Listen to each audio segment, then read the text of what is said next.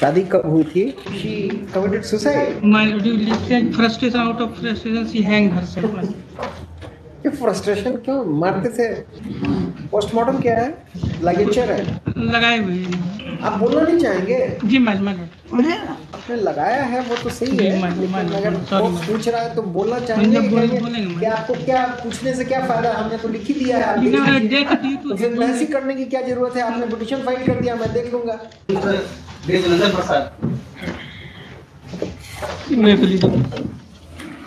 For anticipatory bail, my lord, officer section 304B, read with 34 of the IPC, my lord. Who are you? Petitioner number 1 is my lord, father-in-law. Petitioner number भैंसूर है, petitioner number 1 भैंसूर है, petitioner number 2 father-in-law है, petitioner number 3 mother-in-law है, petitioner number 4 गोतनी है, husband is in jail, my lord. Allegations क्या है? Allegation is general and omnibus allegation है. May I read mine? नहीं तो ठीक है, क्या करें? शादी कब हुई थी? शादी हुई है जो 4 वर्ष पूर्व। कुछ लिखा है कि कहीं बाहर रहते थे, क्या रहते थे, कैसे हुआ? क्या लिखा है? डॉक्टर बोल्टेड फ्रॉम इनसाइड, क्या है? She committed suicide. My frustration, out of frustration, she hanged herself.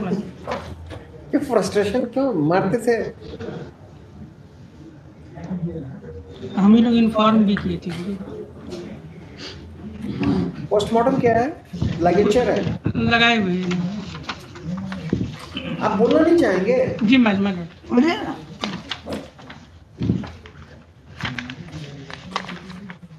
आपने लगाया है वो तो सही है, लेकिन अगर वो पूछ रहा है तो बोलना चाहेंगे?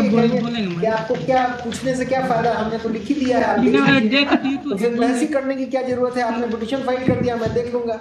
मैंने लिखा हुआ है इसमें डेथ ड्यू टू हैंगिंग, मैंने कोई इंजरी नहीं बताता। Heard Mr. Brijnandan Prasad, learned advocate for the petitioners and so and so to the state. The petitioners seek bail in anticipation of their arrest in connection with so and so.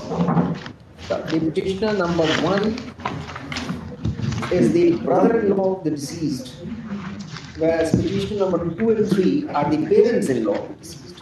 Petitioner number 4 is the wife of petitioner number 1.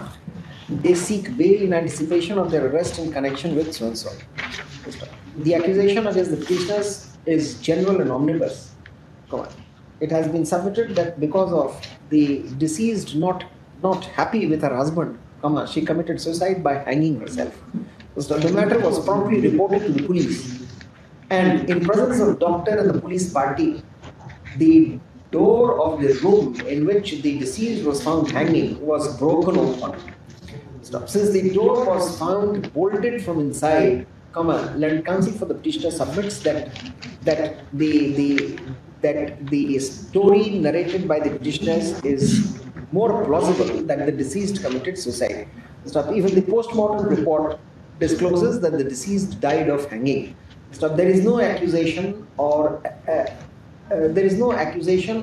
alluding on the fact that the deceased was killed and was hung from the ceiling in order to give an adroit appearance of suicide or self-hanging.